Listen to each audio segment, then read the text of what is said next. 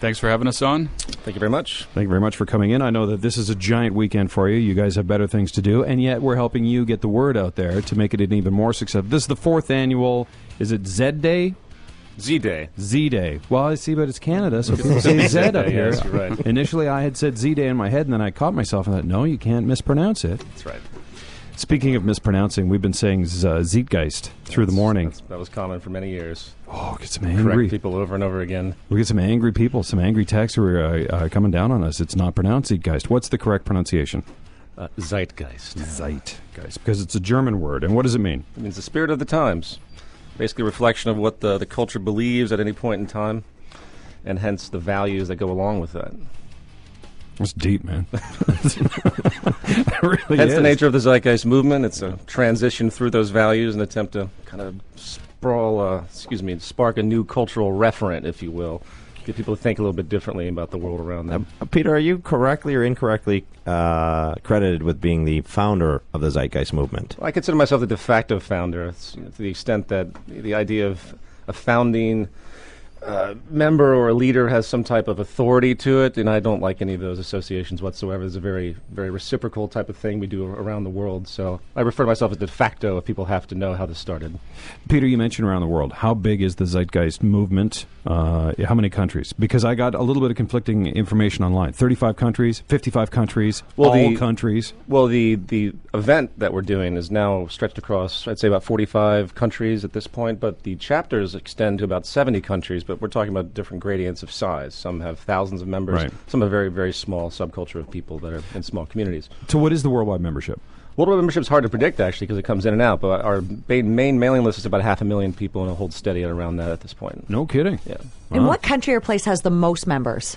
Good question. I would have to say the UK has the strongest threshold of people at this point. Europe has been much more proactive with this type of view than anywhere else. What the hell's wrong with Canada? I mean, Canada's been great too, though. Per capita. Yeah, he can Unless speak there's for a Canada. hockey game. Right, then it's all out the window. Were these beliefs and values, were they handed down from your parents, or or did you just come up with them, or how did it start with you? As with any conditioning, it comes from somewhere to kind of open people up and make them vulnerable to whatever they believe. But ultimately, I had my own intellectual pursuits from the age of my early teenage years, and I started to study all sorts of sociological things. Human culture, if you will, was always kind of a hobby of mine, so I was fascinated by religion, fascinated by economics. And as time moved forward and you kind of grow up and begin to realize the nature of the world around you with the kind of inherent sickness that we tend to see, I think most would agree at this point, this need to try, for my own personal expression, catharsis, eventually manifested into the first film that I did.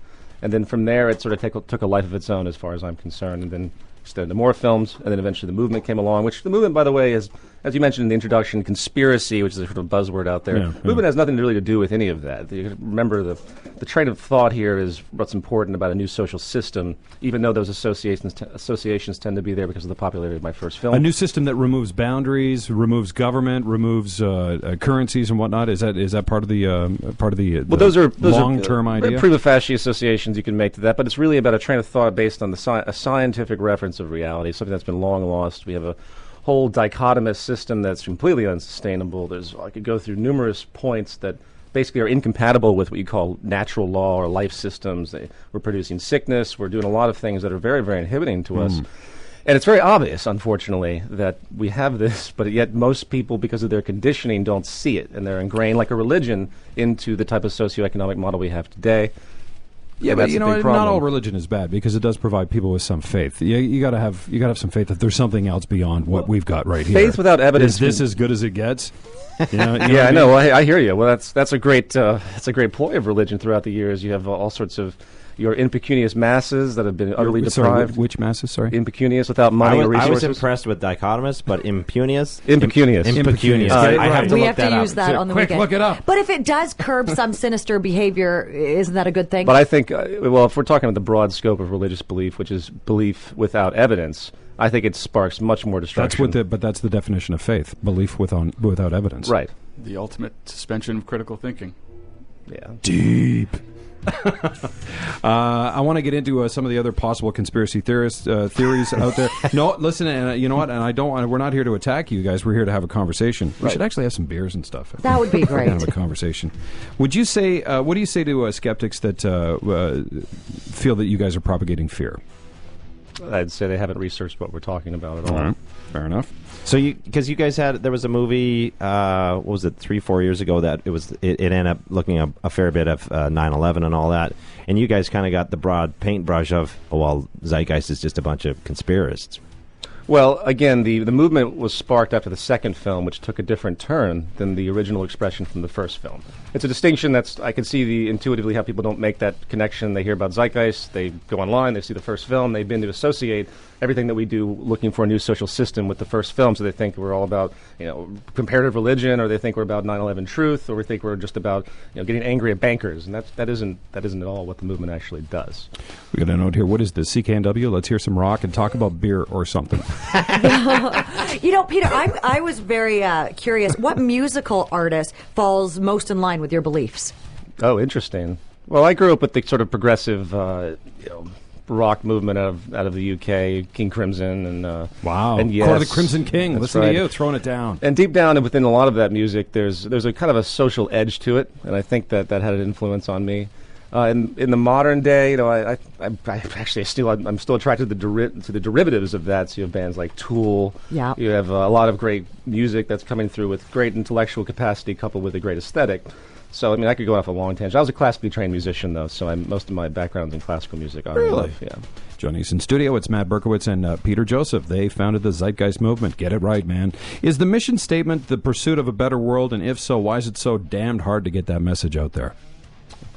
Well, I'd say because of the conditioning, right, Matt? We have a whole subculture of people, like when I say the word religion, I don't mean established religion. The economic system is a religion. This belief in competition, this belief in this social Darwinistic view, this sort of cutthroat mentality that the measure of success is material almost universally in the world today. This is a religious kind of notion. So, Matt, what would you have to comment on that? When you boil down the train of thought, it's actually quite simplistic, although it runs very counter to most people's conditioning and their upbringing. So it seems complex. It seems completely foreign to them. When we set up at the Vancouver Art Gallery every Saturday, we talk to over 100 people every time we set up, and it's pretty much all positive. Everyone knows there's something wrong out there, but they don't know what the root cause of these problems are, and that's why we look at the socioeconomic system that defines our culture today, and we try to orient them towards a solution. And the solution, like Peter tried to introduce, it represents a trend of thought that's based on global peak sustainability, not the sustainability that's talked about by all the marketing companies and corporations out there, but a sustainability from the sense of how would you design a world that optimizes our use of resources, protects the environment, takes into consideration all life on this planet in the most optimized way. And not to mention the human condition. That one of the things we found in sociological research is that a great amount of the stuff that's happening in the world today is creating enormous amounts of neuroses and neurotic behavior and mental deficiency, not to mention physical disorder, too, because of the general processes of food and everything else. That's a long tangent I could go on. So there's really a core sickness in this culture that's slowly being understood, both from the physical and mental perspective. Public health is in danger right now, and I think that's what's starting to slowly trigger the kind of awakening that you see in the world that wants something different. All right, we got to take a break. When I come back, we'll talk to Matt and Peter some more. But more importantly, are you guys willing to take some phone calls? Of course. Absolutely. Right. Did you understand anything these guys just said? Zeitgeist in studio taking your calls because it's Z Weekend here in Vancouver. Open phones, your calls next. Please hold for the Jeff O'Neill. Please. Hello, good morning. Welcome to the Friday edition for Open Phones. My name is Jeff, along with Scott, Karen, and our special guests in studios. Is it safe to say that you guys are the founders for the Zeitgeist movement? It'd be safe to say, wouldn't it? Just in some way, yes, absolutely. Right. The founders of Zeitgeist, we have Peter Joseph in studio and Matt Berkowitz, who's been here before. Welcome back, by the way, Matt. Thank you for having me back. We do have some rules today on Open Phones. Nobody from Kelowna. Go, you for Giants, go. No. Nobody from Montreal. Go Canucks. Yeah, you know what? I was going to throw out some weird ones, but we'll just leave it at. We do have guests in studio. Please be on your best behavior. And, of course, there are children listening, so for Christ's sakes. Don't swear. We have some text messages that have come in over the commercial break. These guys need to get laid. Matt, Peter, either of you married, in a relationship? doing okay in that department? Yeah. Doing fine in that department, yeah. You're Very a bit of a rock star, though, aren't you? You've had 3 films, or Yeah, like a forthcoming. So when you go places, do you sign autographs and stuff like that? Unfortunately, that does happen. I don't feel comfortable doing that, but... Do you sign any boobs? Not yet, not yet. Somebody wants to know if you hand out a thesaurus at any Zeitgeist meetings. I shouldn't I? The Zeitgeist thesaurus. It's a good idea. Line 1, Angela in Richmond. Go ahead, Angela. It's open phones. Oh, hey, I just wanted to take a shot at the 1 second song. You know what? I want to give you... It's worth a lot of money, and I want to give you a chance, but that wouldn't be fair. So your next opportunity is with Neil. So even if you guess right now, we can't tell you if you're right or wrong. And just after 11 with Neil. Just after 11. Yeah. We had Clayton Okay. guess Head Like a Hole by Nine Inch Nails about 20 minutes ago, which was incorrect. Great song, though. Mike, stuck in traffic. Line 2. Go ahead, Mike. It's open phones. Hi, I first heard about Zeitgeist. You guys were talking about it on your show, and Scotty was using it as a conspiracy-type buzzword. I was curious about it, so I looked it up, and I actually watched the video, the movie, the long one, and it scared the hell out of me because they're completely right. This is not conspiracy. This is accurate. This is what's happening now. And I think a lot of people should watch this. If they do, they'll probably lose a lot of sleep. Just like me. All right, where can people find out more information if they do want to watch the movies? They're all available online, right? They're all available for free. You can either download them and burn them yourself, or you can watch them, obviously, Well, how do you through make streaming. money, then, if they're all available online for free? How do you pay the bills? Well, it's very unfortunate that I still sell the DVD, but even though I make it available for free, so it's kind of a form of donation. If people want to support me, know that I'm going to make another film, and it's been consistent. Peter, are you concerned? The first movie had Zeitgeist, the movie had over 100 million views. Then there was Zeitgeist Addendum, 50 million views, which is still a lot of views. But the Zeitgeist moving forward only has 15 million views. Are you guys trending down? It's 15 million. Well, it's also a 3-hour film, and it's also not as sensationalized as the first film. I understand where the first film touched a chord with, because of its shock value that was inherent to it. But still, that was a performance piece, by the way. It wasn't actually intended to be a movie. That's for another conversation. The last film, it being 3 hours and it being rather academically complex, doesn't surprise me at all. And the 15 million count is only for one post. That thing has been mirrored hundreds, if not thousands of times in multiple languages across the net that I have no way of counting. I suspect the count's probably doubled by now within the first year. Line 3, we've got Dean on River Road. Go ahead, Dean. It's open phones. Good morning, Jeff, Scotty, and Karen. I just wanted to say to Peter and Matt, I couldn't applaud you guys more for fighting the good fight. I wanted to ask you if you have felt any pressure from the powers that be to slow down what you guys are doing. Good question. Not directly. No, not directly. You have periodic strange censorship issues that will happen online, but usually it's the self-appointing guardians of the status quo that tend to get all bent out of shape on Politicians, you mean? No, not politicians. I think, this is what we talk about is far too complicated and far too rare for the political construct to recognize as a threat. Well, then how can this catch on? How can this? How can this be the beginning of change if we don't get the politicians on board? You know what I'm saying? I know a few people that have seen the films that have been in the political establishment that were influenced by it. But the change, I don't believe is going to happen to the political construct. And again, that's for a much larger conversation. This is a grassroots movement. I have no confidence in the corporate or political construct. Well, it's not in their best interest to make any change. Not at all. No. Are there any big names in music, Hollywood, big sports figures that are part of this movement? Anyone that's tried to attach themselves We've had to the people movement? passively, and various actors and musicians passively come in and out of our event days. And like our last Z-Day in Los Angeles, we had one of the lead actresses from Avatar, and then the guitar player from Incubus came. There's been people that have passively come in. Rutger Hauer's a good friend of mine. He's one of the first that appreciated Rutger Hauer from Blade Runner. Really? Appreciated my first film. He brought me to Italy in 2008 to show it. I keep in touch with him. Oh, cool. Try to do some collaborative stuff. Somebody wants to know through text message, what are your thoughts on fighting in hockey? I say for the amusement of it and the sick culture we have, it's the best we can hope for. Sick culture we have. The best we can hope for.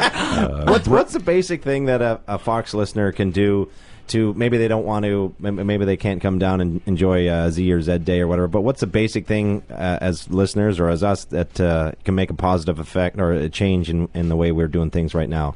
Like a Zeitgeist movement thing. What's a basic thing I can do? I can pay for some old lady on the bus. I can take all the money out of my bank account. What can you do? Unfortunately, if you want to jump in, Matt, unfortunately the actions are much broader. It's an educational type of movement. You have to understand the world you're living in and be able to develop a skill set to communicate that to others. This is really an expansion of the zeitgeist by its real definition. I mean, we are the zeitgeist movement. All of us are, whether we're in a movement or not. We're in this transition of culture.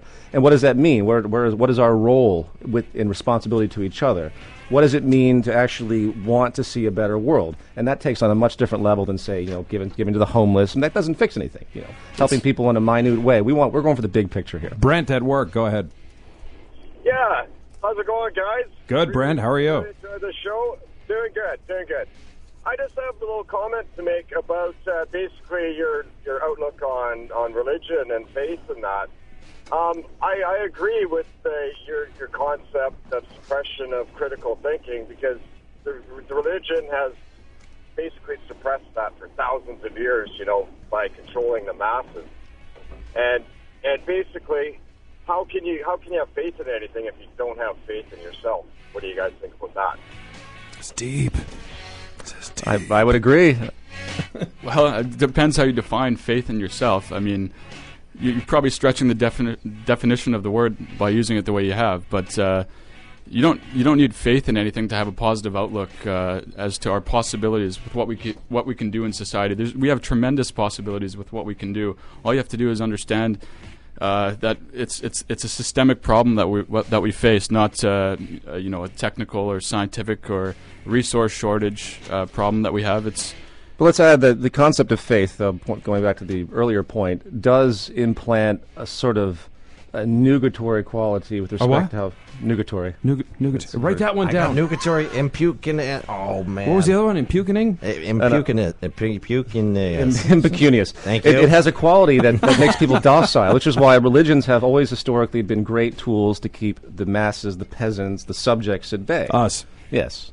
So it has a multifaceted thing. So when people use the word faith, you got to understand their context, as Matt points out. All right, what's going on this weekend? It's Zeitgeist 4th Annual Global Awareness Day. That's tomorrow. What's going on? How can people get involved? So the main event is at the Vogue tomorrow. That's Saturday. Doors open at 11 a.m. and the event starts at 12 p.m. We've got a series of lectures. Showcasing any movies? No, the next day. Wet T-shirt contest? Well, one sec. Let me finish at the Vogue. We have a bunch of lectures, and then we have a Q&A. That's finishing up at 6 o'clock. And then time for the hockey game, which is at 7. Yeah, we planned it like that. And the next day, we've got a screening of certain portions of Zeitgeist Moving Forward. That's the third film at Denman Cinema. Doors open again at 11, starts at 12, and there'll be a Q&A to follow that. All right, we've got passes to the event that's going on at the Vogue Theater. Is that what those are? Yeah, we do. All right, we've got a bunch of those. Thank you for giving those away. If you want some, just send us a text to the Fox. All right, so you can follow them online, zeitgeistvancouver.com. You can meet them tomorrow at the Vogue Theater. They are fighting for a better world for all of us. Matt Berkowitz, Peter Joseph. Thank you, gentlemen. Thank you. Thank you.